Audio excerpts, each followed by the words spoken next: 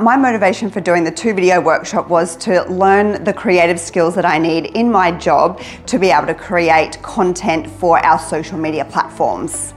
I feel much more confident now to be able to take a variety of different shots, including close-up, wide and mid shots. I also feel a lot more confident to be able to edit those videos. So now I can add animation, transition, touch-ups, add music, overlays, all these fantastic features that are available throughout the CapCut application that Emotion Video have taught me how to use.